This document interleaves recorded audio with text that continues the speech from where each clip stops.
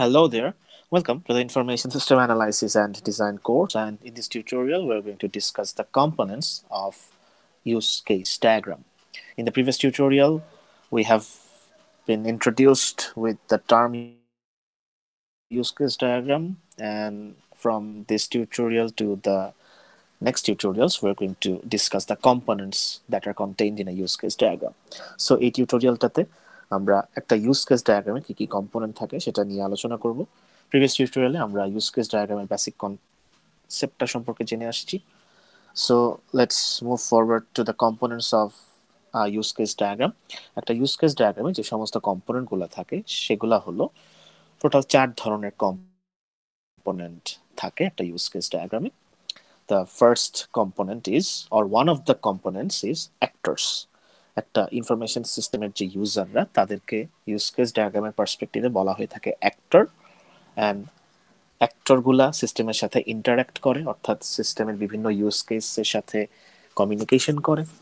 বিভিন্ন ইউজ কেসের ব্যবহার করার থ্রুতে অ্যাক্টর বা ইউজাররা সিস্টেমটাকে ব্যবহার করে থাকে এবং অ্যাক্টররা অলওয়েজ সিস্টেমের বাইরে অবস্থান করে। So what are actors?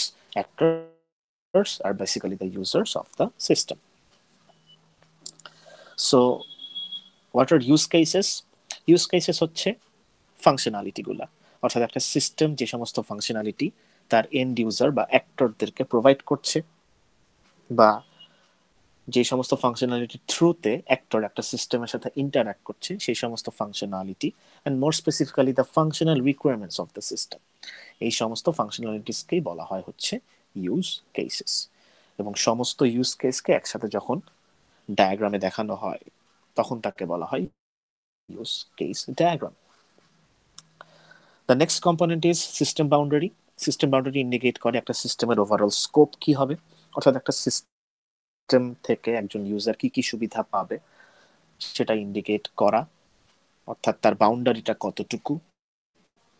একটা সিস্টেমের আন্ডারে অনেকগুলো সাব সিস্টেম থাকতে পারে বা অনেকগুলো স্পেসিফিক কম্পোনেন্ট থাকতে পারে, প্রত্যেকটা কম্পোনেন্ট রিলেটেড স্পেসিফিক কিছু ইউজ কেস বা ফাংশনালিটি থাকতে পারে। সো যত ধরনের ইউজ কেস আছে একটা সিস্টেমের, তার স্কোপ বা বাউন্ডারিটা কতটুকু সেটা ইন্ডিকেট করাই হচ্ছে সিস্টেম বাউন্ডারির কাজ। And lastly the communication lines. Communication lines indicate করে relationships between various other components of the use case diagram. Use case ডায়াগ্রামে যে অ্যাক্টর এবং ইউজ কেসেস গুলো আছে এদের মধ্যে পারস্পরিক যে রিলেশনশিপটা সেটা ইন্ডিকেট করার কাজটা করে থাকে হচ্ছে কমিউনিকেটিং বা communication lines. So these are the 4 components of a use case diagram: actors, use cases, system boundary, and communication lines. Now let's take a look at an example of how does it look in the perspective of a use case diagram components. একটা use case diagram তার component গুলো কিরকম হতে পারে। আমরা জানি use case ডায়াগ্রামে actor থাকে, ইউজ কেস থাকে, রিলেশনশিপ থাকে এবং সিস্টেম বাউন্ডারি থাকে। সেখানে যে সমস্ত আমরা স্টিক ফিগার দেখতে পাচ্ছি, কাস্টমার, এনআরএফসি কাস্টমার, ব্যাংক এমপ্লয়ি, এরা সবাই হচ্ছে সিস্টেমের অ্যাক্টর।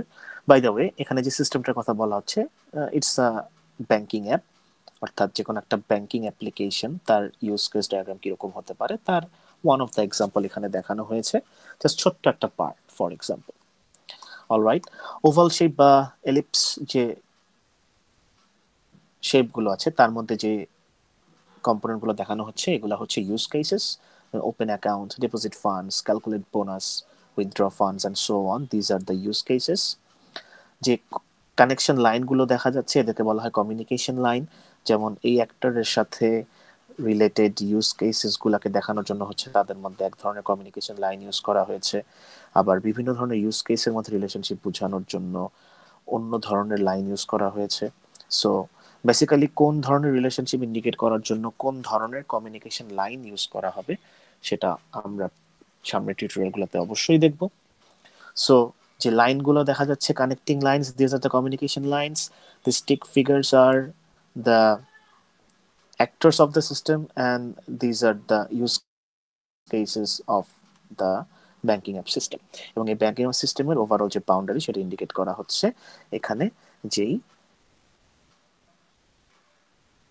শেপটা আছে সেটা দিয়ে, অর্থাৎ বাউন্ডারিটা দিয়ে। এই যে বাউন্ডারিটা সবুজ কালারের দেখতে পাচ্ছি আমরা স্ক্রিনে, এটা দিয়ে হচ্ছে আমাদের ব্যাংকিং অ্যাপের ওভারঅল বাউন্ডারিটা বোঝানো হচ্ছে। অলরাইট, সো একটা ইউজ কেস ডায়াগ্রাম দেখতে এরকম হতে পারে এবং একটা ইউজ কেস ডায়াগ্রামের কম্পোনেন্টগুলো হচ্ছে দেখতে এরকম হয়ে থাকে।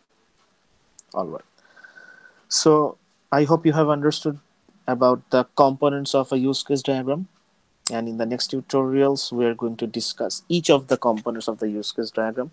So see you in the next tutorial, and if you have any sort of query about this tutorial, kindly provide them in the comment section of this video. Thank you.